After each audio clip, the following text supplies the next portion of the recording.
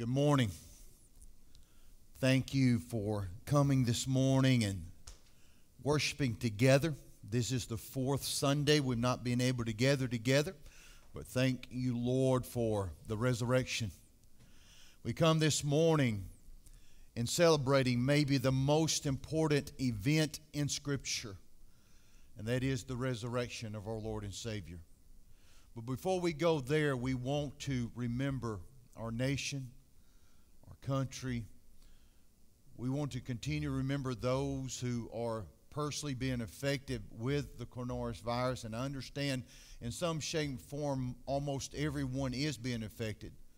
But for many of us, we have not experienced those who have had the virus, and we've not experienced those who have lost loved ones due to the virus. And so as we may be going on day by day, let us not forget, as brothers and sisters in Christ, to hold up those who are being maybe more affected by the virus than some of us are. I thank the Lord today that we can find hope in Jesus Christ. Our hope is in the Lord. Our hope in knowing that God has all things working together for good to those who love Him and those who are called according to His purpose. And so this morning, as we go before the Lord in prayer, let us remember and be thankful at the same time. Our Heavenly Father, as we come this morning, I want to thank You for Your love and Your grace and Your mercy that began so many thousand years ago. As You told Adam and Eve and promised to them that You would send a Redeemer, that You would send someone in hopes for their shortcomings, for their sinfulness. And Lord, throughout history, You said it again and again. And Lord, it came to pass some 2,000 years ago. And we come today in celebration and praising and thanking You, Lord, that You fulfilled Your promise, that Your Son, Jesus Christ, loved us enough to come and to go through the unjust beatings and the mocking and to die on Calvary's cross, only to rise again on the third day, that we would have hope today, that we come today to have a reason to celebrate and to rejoice. And Lord, in the midst, we do not want to forget those. Our country is facing something we've never faced before. We continue to work day to day with the unknown. And Lord, there's those today who have been affected by this virus far more than many of us. And so, Lord, it is our prayer today that You will just encourage, show Your grace and Your mercy and Your love, and remind those who find themselves in the midst of this serious situation that You have not forsaken them. Lord, we come today to say thank You, Lord, and ask all of these things in Your precious Son's name, Jesus Christ. Amen. We come this morning, and last week we looked at Jesus entering into Jerusalem. And this week for our church family, I've sent out a daily devotion that reminded us of the last week of Jesus' life. And we left off last Sunday with the celebration and them laying down the palms and laying down their clothes and rejoicing and singing hallelujah to Jesus Christ as He entered into Jerusalem. And we're reminded and looked into Scripture on Monday that Jesus entered into the temple, and there He ran out the money changers and turning over tables and made the statement, "My house shall be called a house of prayer." Then on Tuesday we seen that He was very busy. He went about back to the temple teaching and encouraging and trying to get the religious leaders to understand who He was, with very little effect.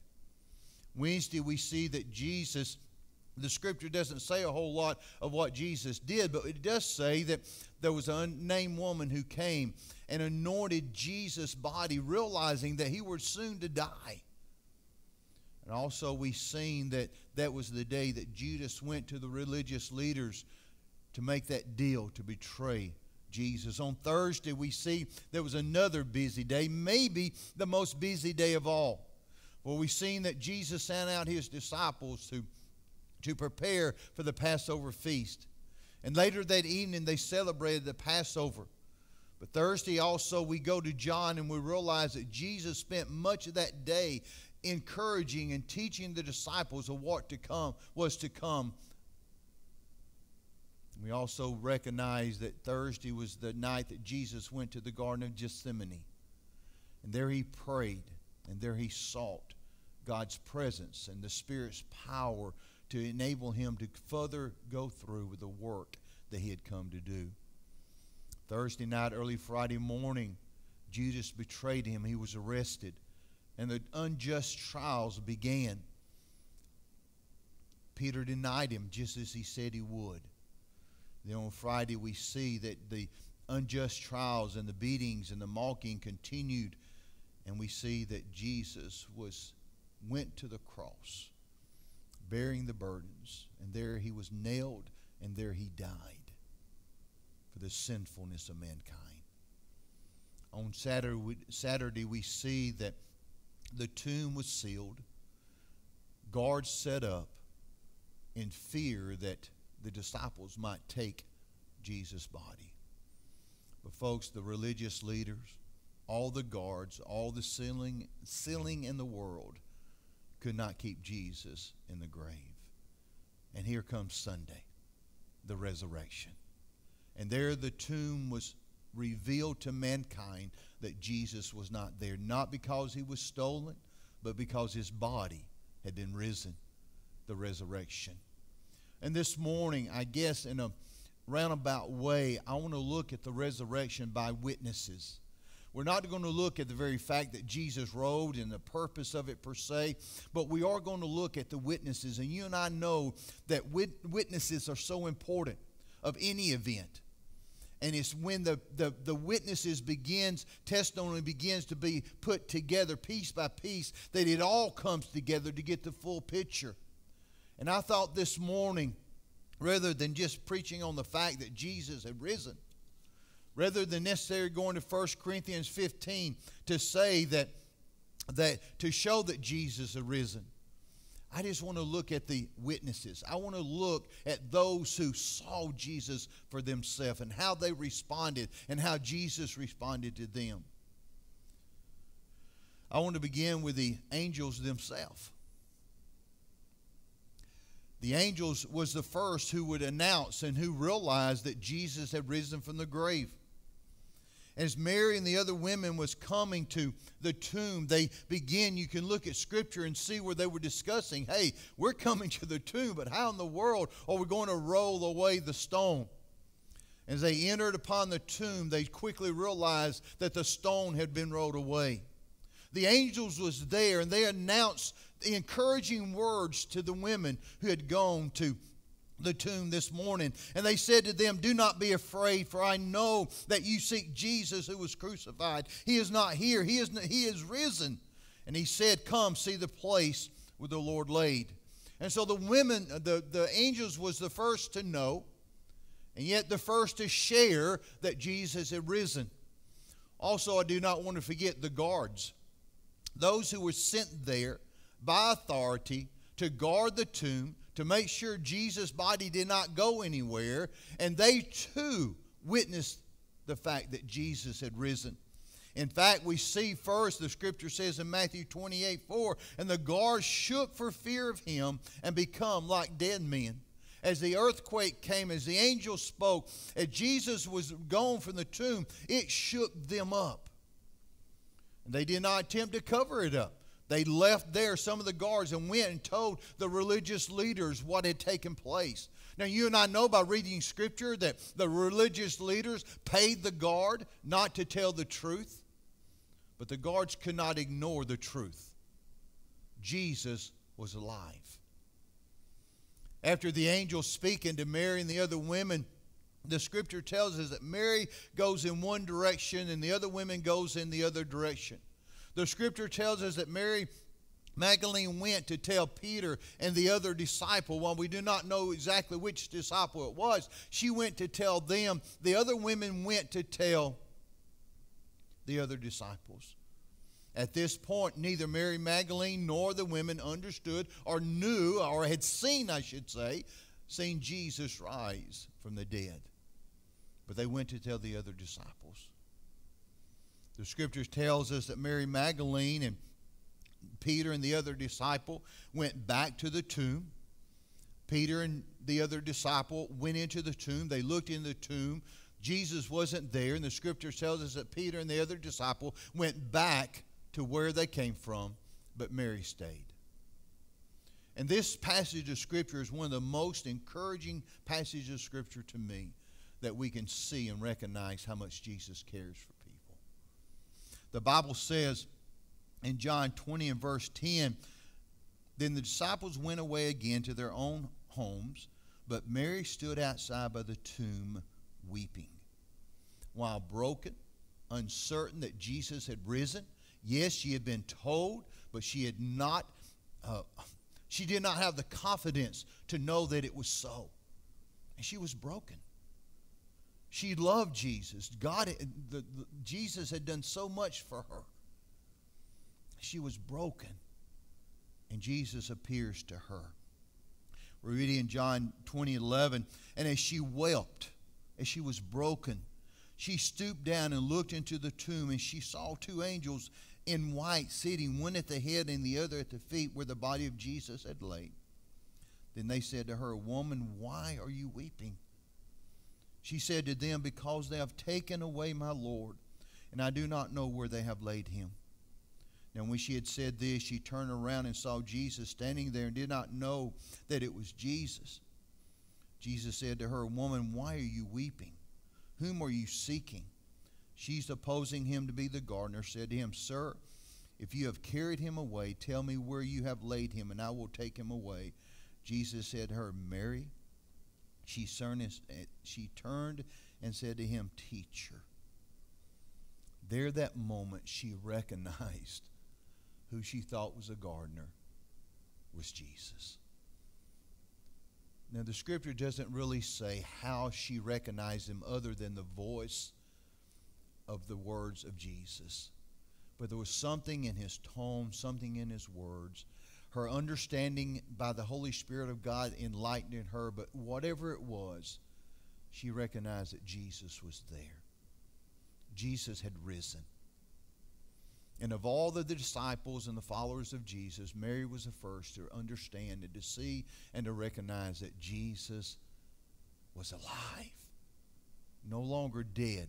The grave and the tomb could not hold Jesus. And we continue to read. And the Bible says that Mary Magdalene went back and told the disciples what she had seen, what had happened. And as you continue to read the scripture, comparing the four gospels together, we understand that Jesus then reveals himself to the other women. The Bible says in Matthew 28, and as they went to tell his disciples, behold, Jesus met them, saying, "Rejoice." So they came and held him by his feet and worshipped him. Then Jesus said to them, "Do not be afraid. Go and tell my brethren to go to Galilee, and there they will see me." And we come today in a celebration, recognizing and understanding as believers that Jesus is alive. And for those who have come and placed their faith in Jesus, we too want to hold and worship the Lord, because we know what he has done for us, and we know the change he has made in us. And I want to remind us this morning, there may be someone here who does not know the Lord Jesus Christ as their Lord and Savior. You may be looking at it now, you may be looking at it later, but you may recognize that I've never truly trusted in Jesus. For the believer, it is the most important day of our lives, because we have experienced the transformation, the change, because of the resurrection we have. We now have the peace, the hope, the joy, the assurance. But as a non-believer, you may be hearing this message this morning, and you may say, "I don't know." Well, let me remind you that all of us at one time was a non-believer. At one time, we walked where you walk today. And we didn't really understand the resurrection. We didn't really understand the importance of. We really didn't understand the change that comes into a person's life when we place our trust and faith in the Lord Jesus Christ. Believe that He's died for our sinfulness, that He died on Calvary's cross, that He rose again the third day, that we come to the place and ask Him to forgive us and to put our faith and trust in Him. And until you do that, you too with all your understanding, would not be able to understand the transformation that comes. It only comes the moment we place our faith and trust in the Lord Jesus Christ. So yes, as believers, we now worship the Lord. We have seen and understand, not physically, but we understand spiritually that Jesus has risen because of the transformation He's made in our lives.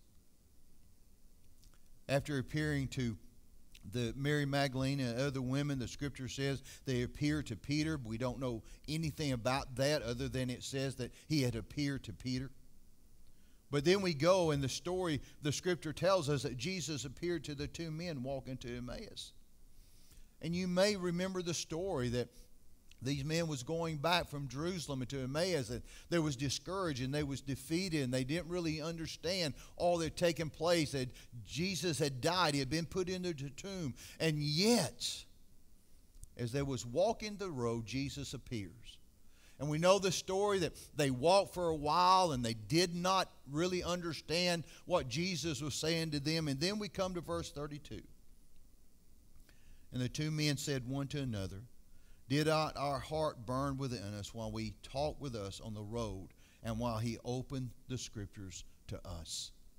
Again, let me remind those that do not know the Lord Jesus Christ that when you come to understand that Jesus is alive, that He's real, that He's come for you, your understanding is opened.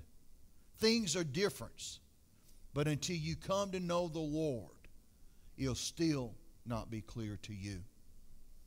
After Jesus appearing to the two men walking to Emmaus, we see that Jesus appeared to the disciples with Thomas absent. Thomas being one of the disciples, where he was, we do not know. The Scripture does not say, but he was not with the other disciples. In John 20, verse 19, it says, "Then the same day at evening, being the first day of the week, when the doors were shut where the disciples were assembled, for fear of the Jews, Jesus came and stood in the midst and said to them, 'Peace be with you.' And when He said this, He showed them His hands and His side. Then the disciples was glad when they saw the Lord." Can you imagine? As Jesus stood before them, He just entered into the room. He encourages them by saying, "Peace be to you." He knew at this point the disciples did not believe that He had risen. Yes, He had taught them for 3 years. Yes, on Thursday He explained to them in details that He would go to the cross, that He would die, they would rise again. But still, at this point, they did not fully comprehend what Jesus was saying. And yet He came. Jesus did not come with judgment. He did not come with condemnation, but He came with encouraging words. And He says to them, "Peace." The Scripture tells us there they understood and seen and realized that Jesus had risen. As far as Scripture says, that is those that He appeared to on that first Resurrection Sunday. But as you continue to read Scripture, you see that throughout the 40 days that Jesus was here on earth, before He went back to be with His Father, that He appeared to others. And I want to continue to look at those witnesses. The Scripture says 8 days later, Jesus appeared to the disciples again. This time Thomas was there. And if you know anything about Thomas, he's called Doubting Thomas because he stood so firm. Unless he could touch Jesus, unless he was able to hold on to Him, he would not believe. In John 20:25, it says, Thomas says, "Unless I see in His hands and the print of the nails, and put my finger into the print of the nails, and put my hand into His side, I will not believe." This is one of His own followers. They've been with Him for 3 years. But we see, as you read Scripture, that when Jesus appeared, it was something different. Again, when Jesus becomes a part of our life and we recognize who He is, it just changes us. In verse 27, Jesus said to Thomas directly, "Go ahead, reach your finger here. Look at my hands. Reach your hand here and put it into my side. Do not be unbelieving, but believing." So Jesus says to Thomas, you do what you must do. He says, the important thing is, I want you to believe. I want you to understand, I have risen. This is me, Jesus, who were with you for 3 years, who told you I would die and rise again. I am alive. I want you to believe. And at that moment, Thomas did not need to touch his hands into the nails where the nails were. He did not need to touch the side where the spear went. Thomas responded. He said to him, "My Lord and my God." There Thomas fully believed that Jesus had resurrected. And not only did he believe, but he surrendered to him completely to be and do, to become what it was that the Lord would have him to be. We see a third appearance of Jesus to the disciples. This time it was the Sea of Tiberias. In John 21:1 it says, "After these things Jesus showed himself again to the disciples at the Sea of Tiberias." Jesus performs a miracle there. The disciples had fished all night long, had caught nothing. And Jesus just simply spoke and said, "Cast over here." They cast the net and they caught so many that they struggled to bring it in. But I think the most important event there that night wasn't that Jesus performed the miracle, but he restored Peter's relationship with him. Peter denied him 3 times, just as Jesus predicted. He even became angry and cursed and left and walked away. And Peter went back to fishing, and like the other disciples, they just went back to doing whatever they were doing. But that night, Jesus sat down with Peter, and he asked him 3 times, "Do you love me?" And each time Peter said, "Yes, Lord. Yes, Lord." And the third time seems to be out of frustration, in my opinion. Peter says, "Lord, you know I love you." And Jesus says to him, "Go feed my sheep." What an event that was for Peter. And maybe you today as a believer, in the weeks, the months, the years past, you have walked away from Jesus too. Maybe it was your job, maybe it was your hobby, maybe it was the circumstances, maybe it was an event, but you just find yourself today not where you once were in your relationship with the Lord. Go back and read John 21 and be encouraged that for no matter reason why you left Jesus, he wants to restore your relationship with him. He's there, not to judge, not to condemn, but to restore. And just as he showed love to Peter that night, he'll show love to you today if you'll just go back to him. The scripture states in 1 Corinthians 15 that more than 500 brethren saw Jesus at one time. Now, we don't know any more about this event. We don't know where it was, what took place. But Paul wrote that at one time there was 500 people gathered together when Jesus appeared. So we see that the witnesses wasn't just about those who were with him for 3 years or those who was part of his ministry, but it extended out even further than that. The scriptures also says they appeared to James. Exactly which James this is matter of discussion. But there was another witness. But I want to talk about maybe, and in my opinion, the greatest witness of all of the fact that Jesus had risen from the dead. And that is Paul, the Apostle Paul. Now, as a believer, you may know the story. Paul's name was originally Saul. Saul was a Pharisee who persecuted Christians tremendously. Saul was at the feet of Stephen when they stoned him to death. Paul was known to be one of the greatest persecutors against believers. Didn't matter if they were women or men or children. He sought after them. He arrested them. And he was zealous in what he was doing.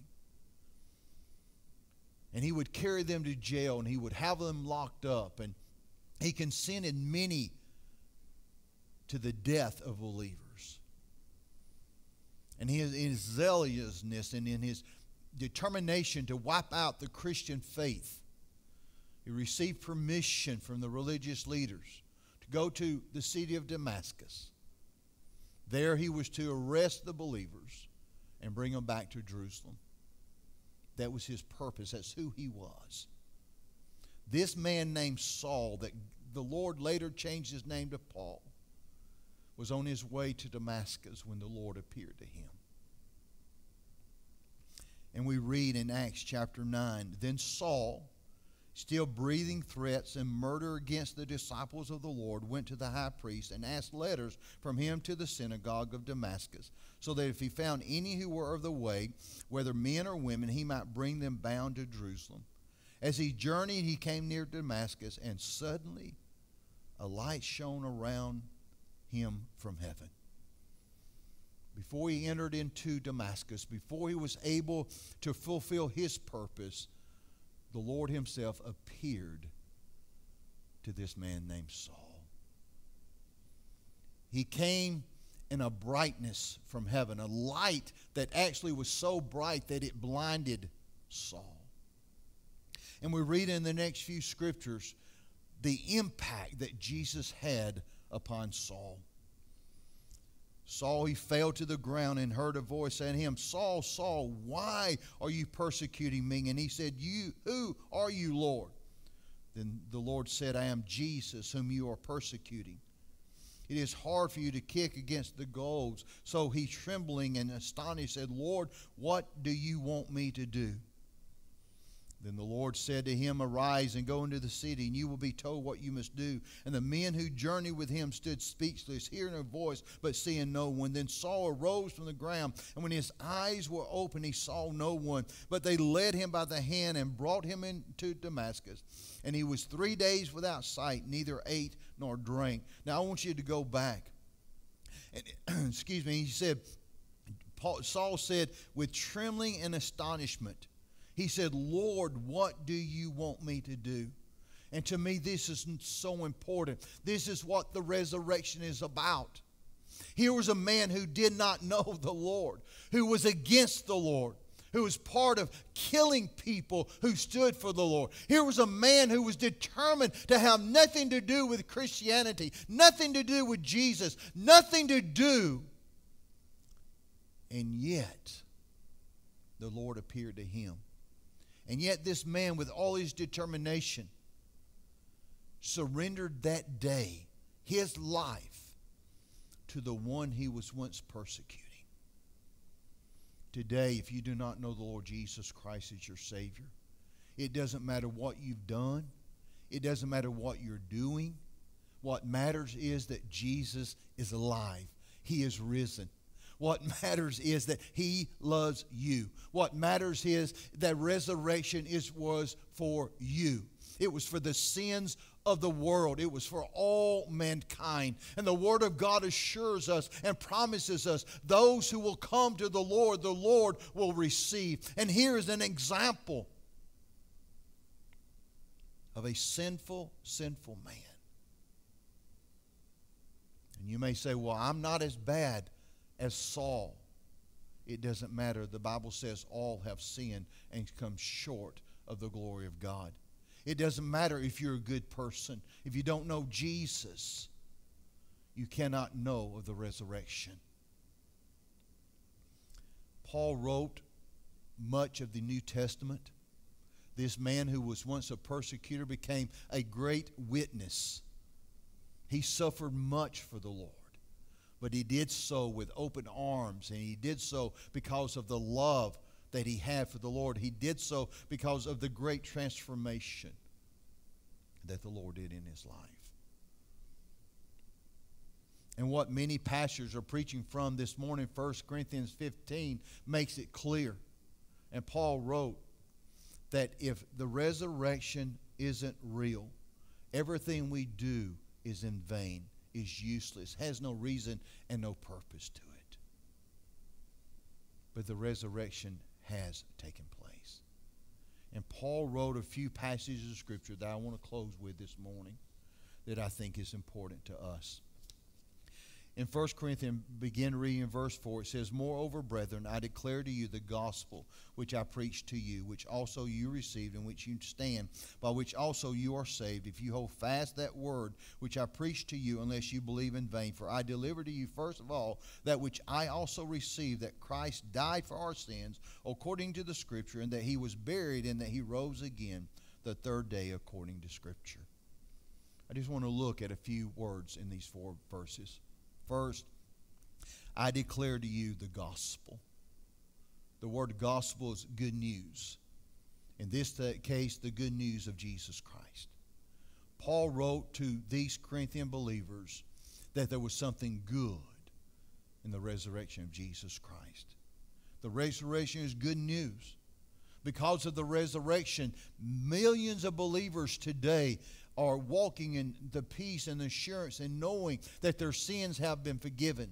They're walking with the peace and assurance and knowing that the Lord is a part of their life. They're walking with peace and assurance, knowing that one day, whenever they leave this walk of life, they have a place called home with the Lord for all eternity. So yes, the resurrection is good news.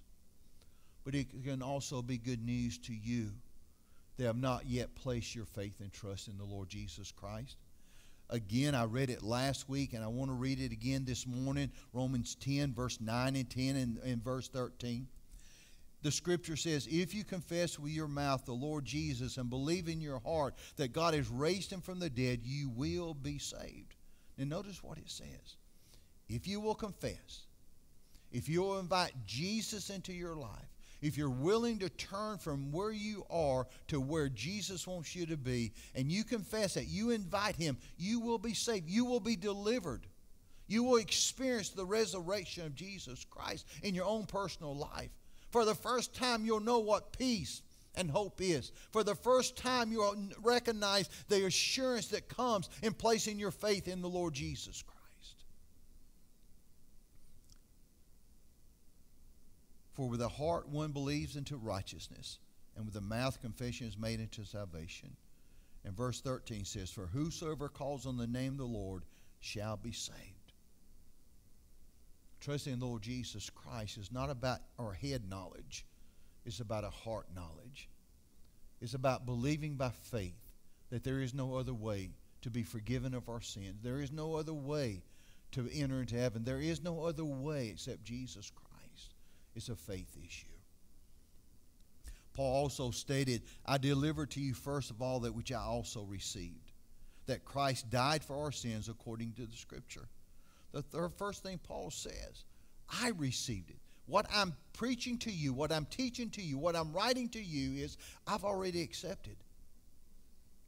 On that road to Damascus, when Jesus appeared to him in that bright light and Paul or Saul hit the ground, he recognized and he seen and he understood and he received and he invited. He accepted God's plan and purpose for his life. He said, I've received it. But he says it's not only about what I've received, it's also about what the Scripture has already stated.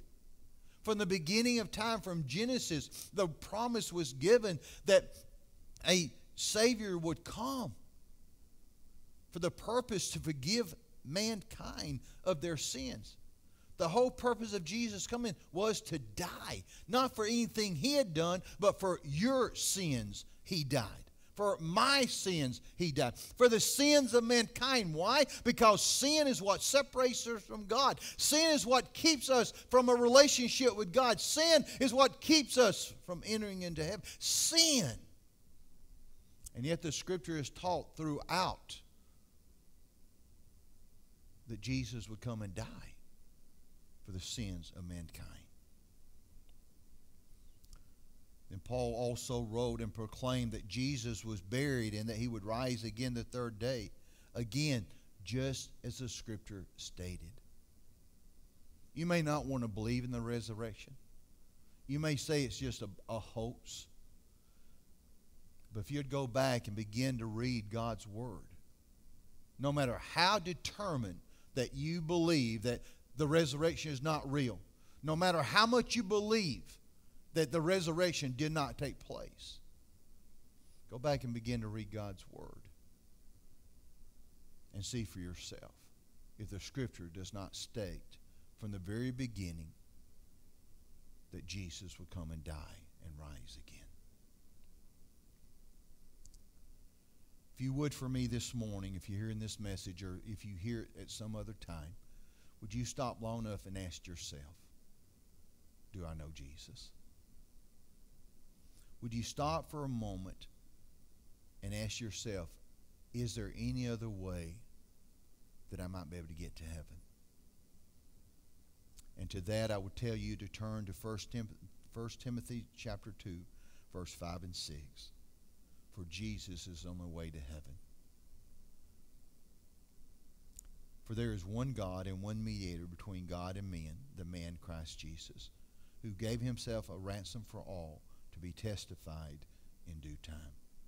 There is one mediator between you and God.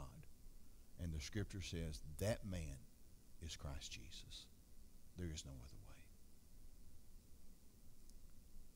For you that may just be consumed with sinfulness, you may realize, man, I need help. I need some way to get past where I'm at. But there's those out there today who are good people, kind people, caring people. You look at their life and they're 30, 40, 50, 70, 80 years old and they've never done really anything that bad because you're such good people. But let me remind you and let me tell you the Word of God says no matter how good you are, your good is as filthy rags. There is only one way to enter into heaven, and that is through Jesus Christ. So today is the Resurrection Sunday. And for the believer, we rejoice and recognize the greatness of this day. But it is my prayer today that while we as believers are rejoicing and thankful that through God's grace and mercy and love that He died for our sins, and somewhere back when we recognize that. And once we were a non-believer, but some way, some reason, somehow, through different means, we trusted in Jesus Christ as our Lord and Savior. And that's why we celebrate today. And it's been my prayer all week long as I prepared for this message that somehow God would use this message and send forth to a person's heart that has not yet trusted in the Lord Jesus Christ. I've been praying for you, some by name, because I know that there's those that may be watching this morning that is a friend of mine that you never trusted the Lord Jesus Christ. But I've been praying for you that I don't even know. I've been praying, Lord, anyone who does not know you as the Lord Jesus Christ, that today, whether it's through this message or some other message from some other pastor or some other brother or sister in Christ, that you would come to know the Lord Jesus Christ as your Savior. If there was some other event that took place and you didn't believe, but you began to ask this witness and that witness and this witness and this other witness, and you begin to put the pieces together, because as I said last week, 4 people watching the same accident, when they come down because of their position, because of what they saw, their stories would not match up exactly. But as you put the 4 stories together, then you would see the fullness of what had taken place. And so I ask you today, would you be willing to go back and look at all of these witnesses and put all the pieces together? Maybe go back and read the Scripture for yourself. But it's my prayer today that through whatever means, that you come to know the Lord Jesus Christ as your Savior. And this time next year, when we celebrate the resurrection again, that you'll be a part of it. That you'll understand that your life has been changed. And the truth is, any believer, resurrection is a 365-day-year event. Our Heavenly Father, we praise you and thank you, Lord, for the resurrection. Oh, yes, Lord, you rose on one day and one time. But, Lord, it is a life-changing event. For those who know you, for those who love you, for those who serve you, Lord, it is a 365-day event. For every day we recognize your resurrection. You are alive and you're living in and through us through the Holy Spirit of God. And we praise you for that. Lord, today, though, I pray for those who do not yet know you. For those who have not yet understood the fullness of this resurrection day that we celebrate. How I pray that millions will come to know you today as pastors throughout this world is proclaiming the good news of the resurrection of Jesus Christ. Let souls be saved today. And again, Lord, as we close, we praise you for your constant presence in our life. We praise you, Lord, that you're in control of all things. And let us find hope and trust, peace and assurance through you in the coming weeks, days, and months as we continue to work through the coronavirus. Let us, Lord, be drawn closer to you. Let us as believers take this time to spend more time with you, that our relationship with you might be drawn together closer, so that when we do come back and able to be among brothers and sisters and those who do not know you, as we're able to come back together in society, that we'll come back with boldness and fullness of sharing the good news of Jesus Christ. In Jesus' name we ask. Amen. God bless you and have a great afternoon as we celebrate the resurrection of Jesus Christ.